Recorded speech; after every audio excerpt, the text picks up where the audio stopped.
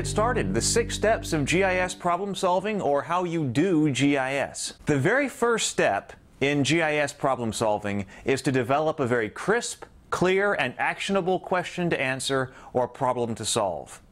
I love these 3 words: crisp, clear, actionable. Without that, you're going to have an extremely difficult time and probably not going to be able to at all complete a GIS project. I do want you to notice here that I'm being a little bit more broad than saying develop a hypothesis. If you have a very solid, very crisp hypothesis and you're trying to do some kind of scientific research study, then you do have something that's crisp, clear, and actionable. So this would encompass that kind of project, but I'm being intentionally a bit more broad here. There are lots of questions that need to be answered that have a geographic or geospatial component. There are lots of problems that have to be solved that have a geospatial component to it that are particularly apt for having GIS methodology applied to them. So if you have any kind of question to answer or problem to solve with that kind of component, then these 6 steps are still going to be the ones that you need to move through. I can't overemphasize really how important it is to develop this crisp, clear, and actionable question to answer or problem to solve. If you don't have that, then you're not on step 1. You are still on step 0. Which is topic. And it's very, very important to make sure that we can distinguish between having a topic and having a step 1 crisp, clear, and actionable question to answer or problem to solve. Because one of the most fundamental mistakes that I see students make in geographic information systems when they're trying to go out and create their own project is that they think they are done with step 1. They think they have this really crisp and clear, actionable question to answer or problem to solve and that they're ready to go. But in reality, they actually often just have a topic, and often they have an undeveloped topic.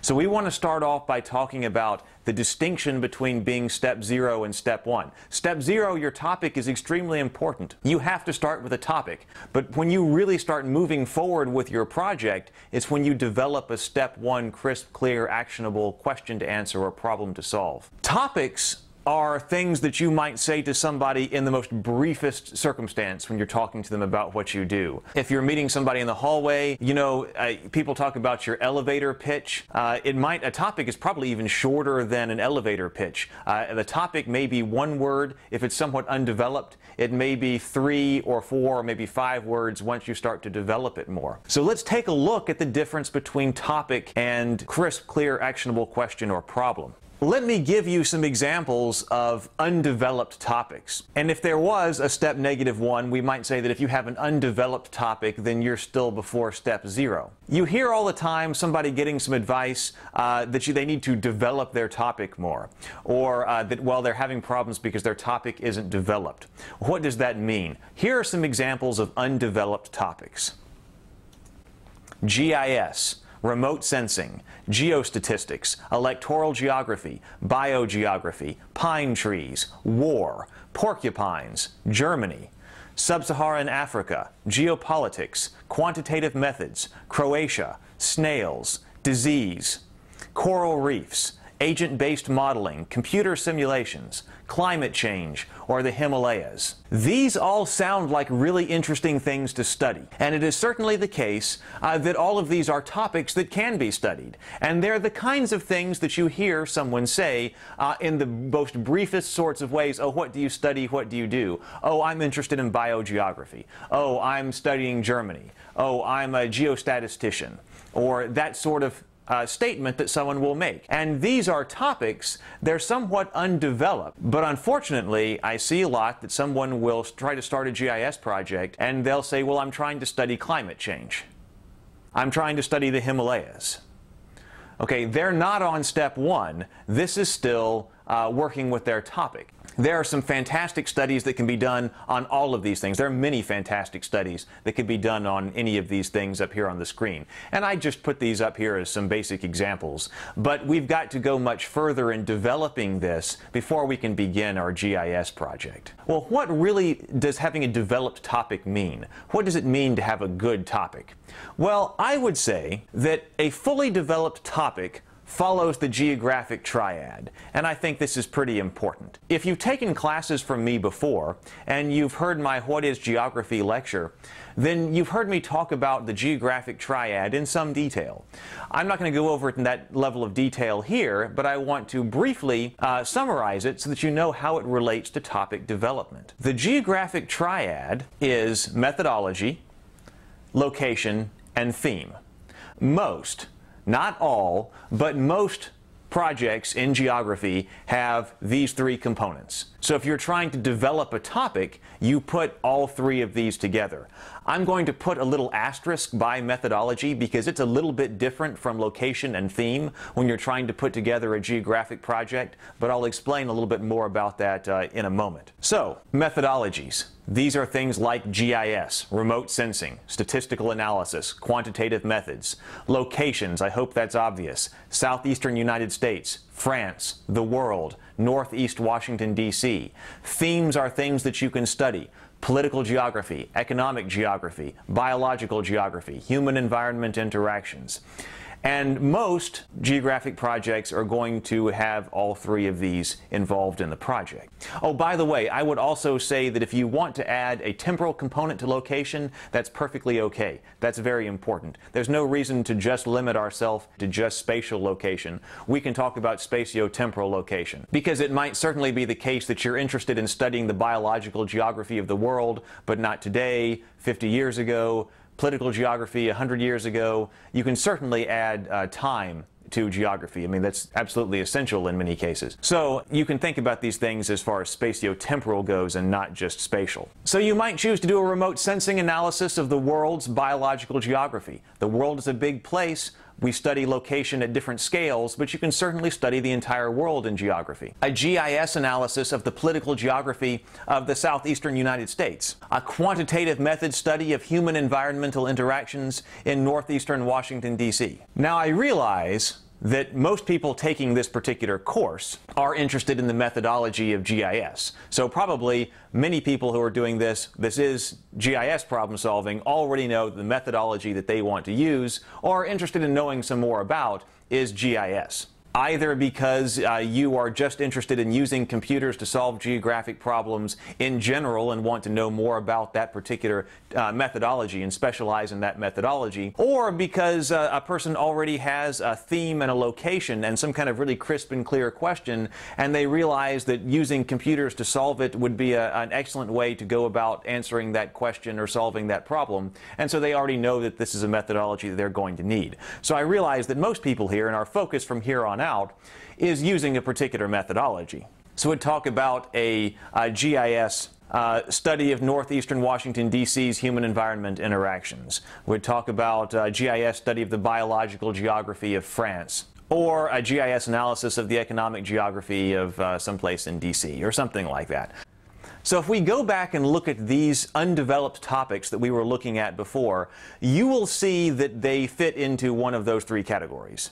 Either the methodology, the location, or the theme. These are themes you can study. Different levels of granularity. Biogeography is a big topic. Porcupines is a more narrower topic, for instance. But these are clearly themes outlined here in red.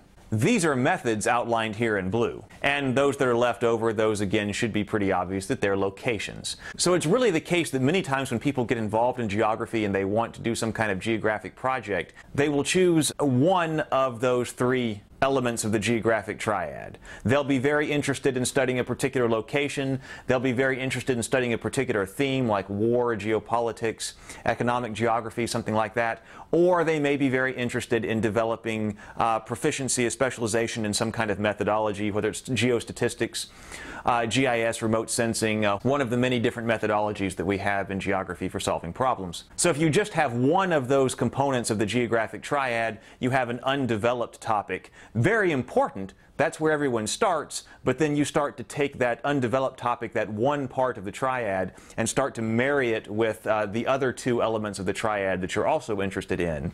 And then you have a developed topic once you have all three of those components.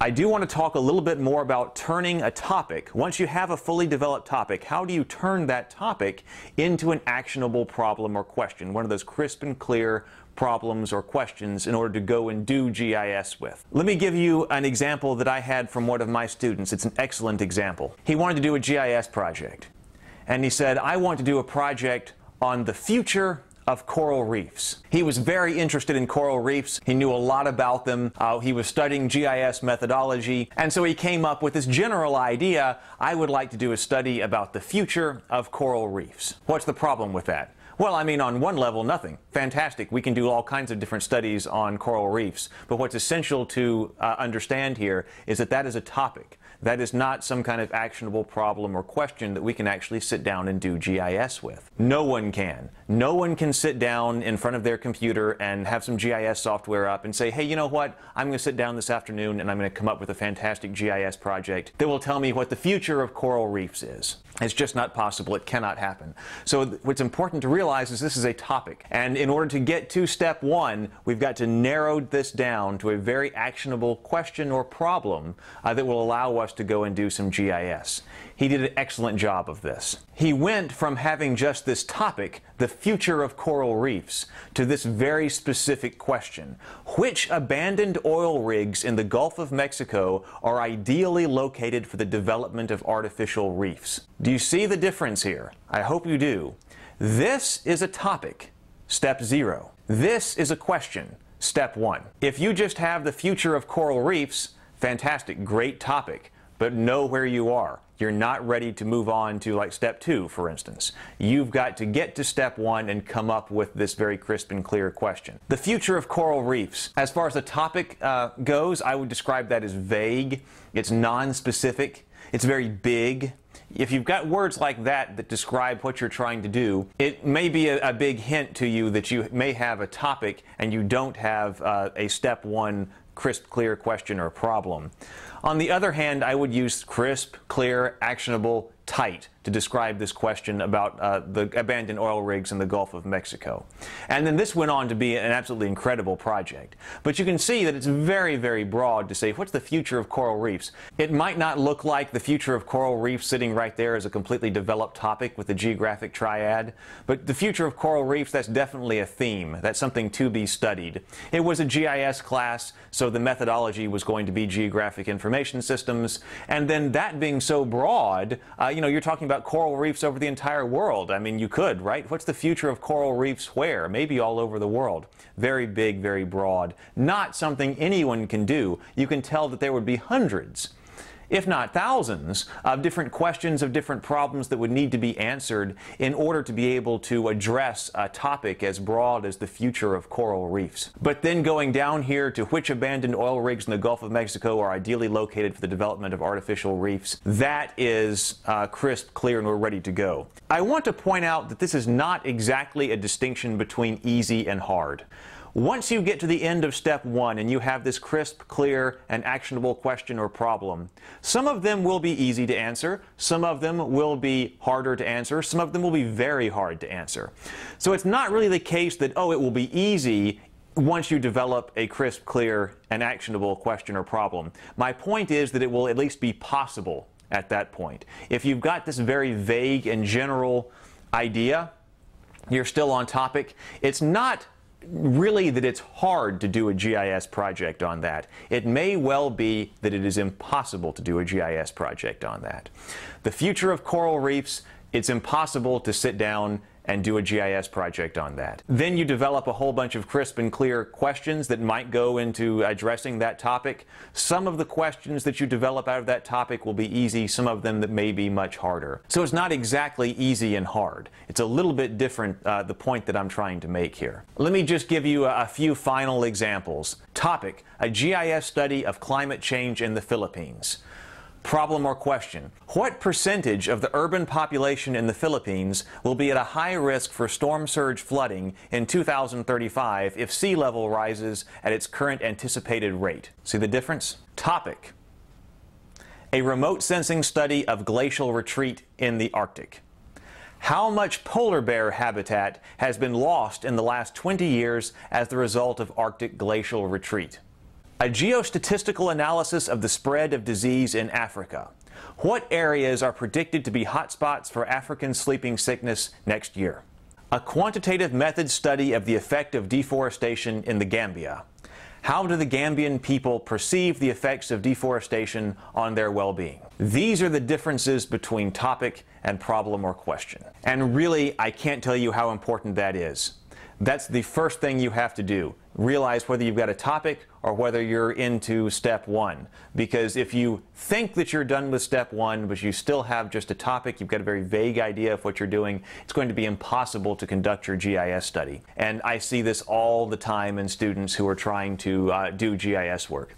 So make certain that you understand the difference between those two, and make sure that you have a very crisp, clear, and actionable question to answer or problem to solve before moving on. That's the first order of business. I'll see you in the next lesson.